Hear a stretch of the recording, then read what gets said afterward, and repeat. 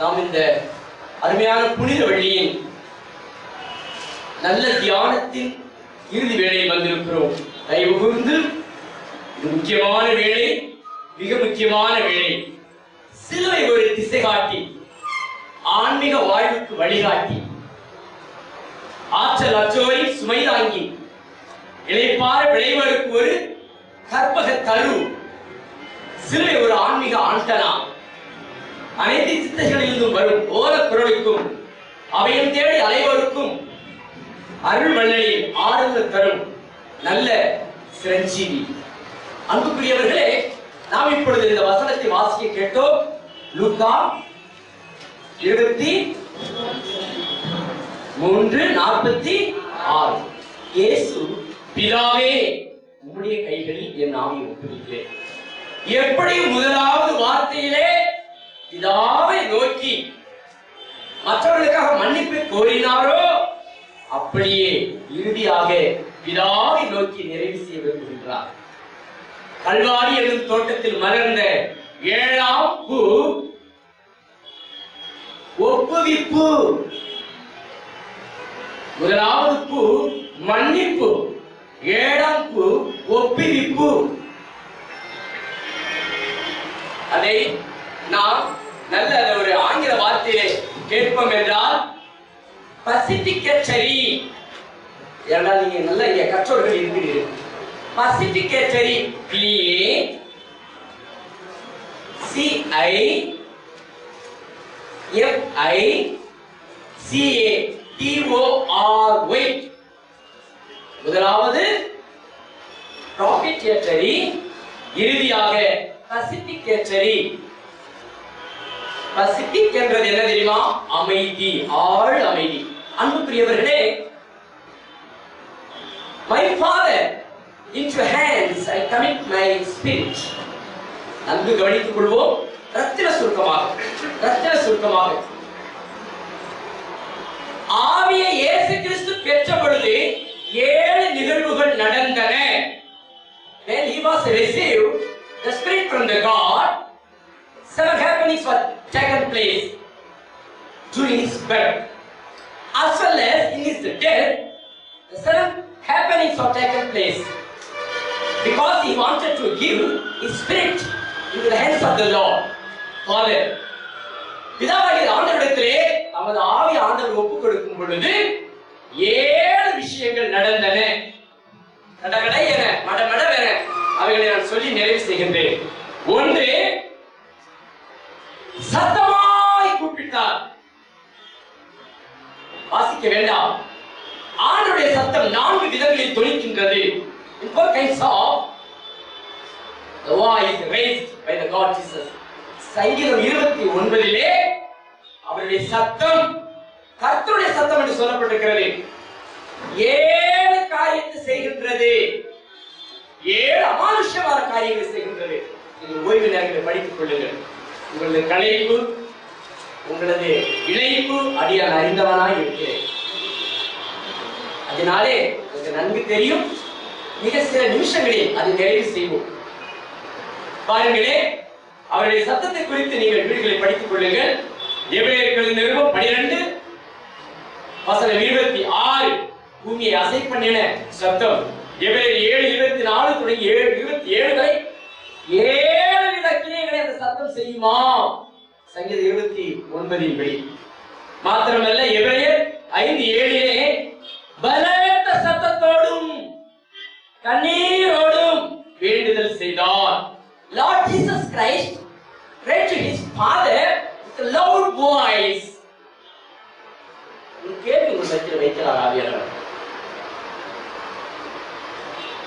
இவ்வளவு பாடுகளையும் துயரத்தையும் அடைந்தவர் பலத்த சத்தத்தை எழுப்ப முடியுமா? Is it possible? முடியவே முடியாது. ஏனென்றால் அப்படி பலத்த சத்தத்தை கொடுப்பதற்கு அவருடைய உடலிலே பலன் இல்லை. ஆனால் அந்த ஆவியின் பலத்திலே அவர் பலத்த சத்தமாய் சொல்லுகிறார். அப்படி சொல்லி ஜீவனை விட்டார். அன்புக்குரியவர்களே, எங்கே இருந்து அந்த ஜீவனை பெற்றார்? ஜீவன் என்றாலும் ஒன்று, இரண்டாவது உயிர் என்றாலும், மூன்றாவது பிராணன் என்றாலும், நான்காவது ஆவி என்றாலும், ஐந்தாவது சுவாசம் என்றாலும் ஆறாவது இந்த ஆவி சொல்லப்பட்ட 5 காரியத்துக்கும் நல்ல உள்ளடக்கம் வார்த்தை. அதனாலே சொல்வார்கள், நான் அதிகமாக இவ்விடத்தில் பேசிய ஜீவனை இழந்து விட்டேனே. அப்படியானால் ஜீவன் என்பது வார்த்தைக்குள் இருக்கிறது. வார்த்தை வார்த்தைக்குள் இருக்கிறது. அந்த வார்த்தை இயேசுவாகிய அவருக்குள் இருக்கிறது. பார்த்தீர்களா? முதலாவது வார்த்தையில் ஆரம்பித்து 7வது வார்த்தையிலே ஒப்புவித்தல் என்கிற வார்த்தை ஆண்டவர் நிறைவு செய்கிறார். இப்பொழுது பவுலடியார் இடத்தில் ஒரே ஒரு கேள்வி கேட்கிறார். ரோமர்கள் நிறுவ வாசிக்க வேண்டாம். நீங்கள் விசுவாசித்தால் போதும், அபியாசித்தால் போதும், அதை தினமும் யோசித்தால் போதும். ரோமர்கள் 12ஆம் அதிகாரத்திலே பவுலடியார் ஒன்றே ஒன்று கேட்கிறார், உங்கள் சரீரங்களை எப்படி ஒப்புக் கொடுக்க போகிறீர்கள்?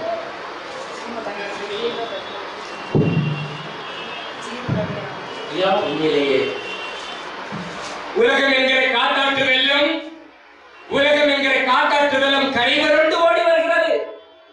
அதே காய்ந்த இலைகள் பொழுதை மறைந்துவிடும், சரிவாய் போய்விடும். ஆடி காய்ச்சலே அம்மி வரக்கும் பொழுது நாம் எல்லாம் ஏமாத்திரம் என்பதை போல கடைசி காலத்திலே சத்துரு நம்மை சுழற்சி அடிக்க பார்ப்பான். தயவு கூர்ந்து 7வது வார்த்தை மிக முக்கியம். ஜீவனை கொடுத்தவருக்கு மறுபடியும் ஜீவன் எப்படி வந்தது? நாம் இப்பொழுது ஆவியானோட வைக்கிற கேள்வி குறித்துக் கொள்ளுங்க. தயவு கூர்ந்து, தயவு செய்து என் தங்கச்சிஸ், when you come here again, no, this is not good, because you are all my relatives. That is why I tell you frankly and faithfully, you are my all relatives. You are all my relatives. அதனாலே நான் உங்களை உரிமையோடு சொல்லக்கூடும். தம்பியர்களும் தங்கையர்களும் நம்பியர்களும் நங்கையர்களும் அத்தனை பேரும் தயவு கூர்ந்து ஒரு புரட்சிகரமான மக்கள், மறுமலர்ச்சி கண்ட மக்கள். இந்த மறுமலர்ச்சி புரட்சி தான் நான் திருமணத்தில் திறந்து சந்தோஷமாய் சலாம் என்று சொல்லி வந்தேன். எதற்கு தெரியுமா? வாழ்ந்தால் ஒரு வாழ்வு, அந்த ஒரு வாழ்வு கர்த்தருக்காக மகிமையாக இருக்கும். 6 சாவு 100 சாவு. பார்த்தீர்களா? நம்முடைய ஆண்டவர் இந்த பழமொழிக்காக குறித்தானவர், உண்மையானவர், சாவை கண்டு பயப்படாதவர், சாவை கூரை ஒழித்தவர், மரணத்துக்கே மரணடி கொடுத்தவர். உண்மைதானே? உலகத்தில் யாரும் இப்படிப்பட்ட மரணத்தை சந்திச்சது கிடையாது. ஆனா சாத்தான் நினைத்திருப்பான், ஆஹா இவர்கள் ஜீவத்தினுடைய ஜீவ சரித்திரத்தின் பக்கங்களை கிழித்து விட்டேன். இல்லை, அவர் கிழித்தது கோடி பக்கங்களை, ஆண்டவர் எழுதினது உண்மை பக்கங்களை. கரங்களை வீழ்த்தவர் அலையிலே சொல்லுமே, கரங்களை வீழ்த்தவர் அலையிலே சொல்லுமே. அல்லேலூயா. அன்றைக்கு அவர் மரித்த பொழுது சரீரம் எங்கே போனது? Just to right it. பதிலெல்லாம் சொல்ல வேண்டாம். ஆண்டவருடைய வருகை தாமதிக்குமானால் இங்கே நல்ல முன்னோடியாய் அருமையான நமக்கு நல்ல முன்னோடி இருக்கிறார். அவரிடத்தில் வருங்காலையில் பகிர்ந்து கொள்கிறேன். ஒரு நாள் முழுவதும் 7 மணி நேரம், ஒரு நாளிலே முழுவதும் அல்ல 7 மணி நேரம் திருவசன பெருவிழா. என்ன விழா? நல்லா அழகாத்தான் சொல்கிறேன், திருவசன பெருவிழா. அந்த திருவசன பெருவிழாவில் 7 மணி நேரம் ஒரு பிரதானமான பாடம், கருகல் சத்தியம் என்கிற தலைப்பில் உங்கள் மத்தியிலே ஆவியானவர் இந்த அடியானை கொண்டு வந்து, ஒருவேளை அடியானுக்கு ஜீவன் மரணம் தள்ளி போகுமானால், கர்த்தருடைய வருகை தாமதிக்குமானால், நல்ல வெண்பலகையில் நன்வார்த்தையை எழுதி நண்பகல் வரை நாம் தெய்வ சத்தியங்களுக்கும் தியானத்துக்கும் கடந்துவோம். நமக்கு ஜீவன் கூடும். உங்களுக்கு எனக்கு ஆசீர்வாதம் கூட, ஜீவன் கூட, மனமகிழ்ச்சி கூட, சந்தோஷம் கூட. ஆண்டவர் நமக்கு கொடுத்த குடும்பம் எல்லாம் இந்த இதயம் என்கிற ஏதேன் தோட்டத்தில் இறுதி 7வது தோட்டத்திலே மகிழ்ச்சிகரமாய் நந்தவனம். ஏதேன் தோட்டம் என்றால் நந்தவனம். உலகத்துக்கு மக்களுக்கு அது நொந்தவனம், நமக்கு நந்தவனம். அல்லேலூயா. நாம் இருப்பது இப்பொழுது எந்த வனம்?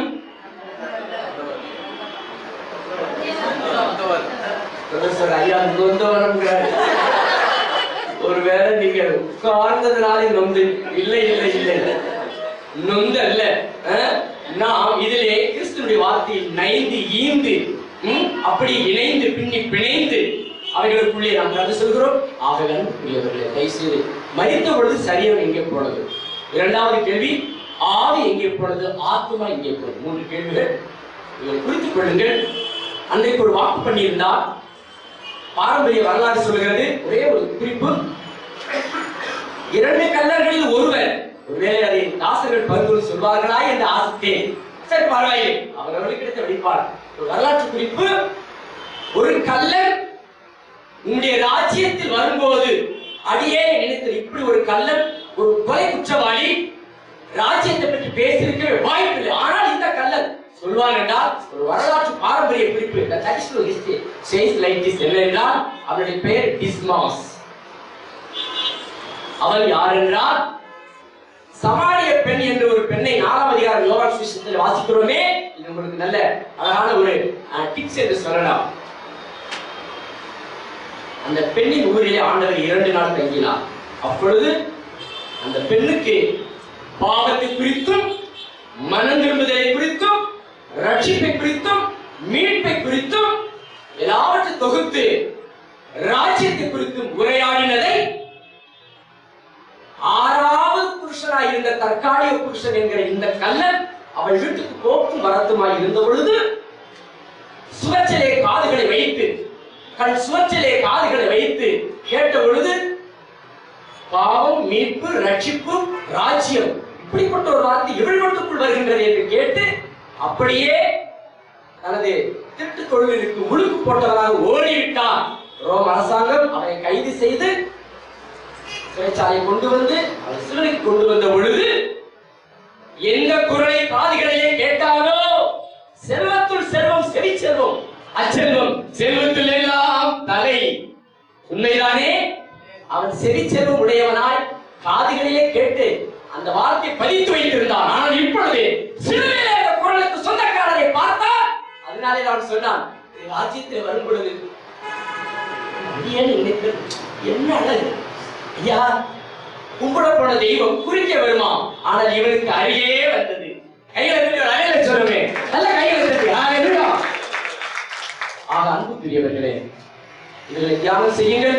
ஆண்டுடைய வருகை தாமதிக்குமானால் திருவசன பேரிலா 7 மணி நேரம் ஒரு ஆவிக்குரிய கருகள் பாடம் எழுதி, பெண்படையில் எழுதி, கையிலே பிடித்து, இதயப்படை எழுதி ஆண்டுடைய ராஜ்யத்திலே நாம் ஆசீர்வாதங்களை பெற்றுக்கொள்வோம். விழிகளை மூடி ஜெபம் செய்வோம்.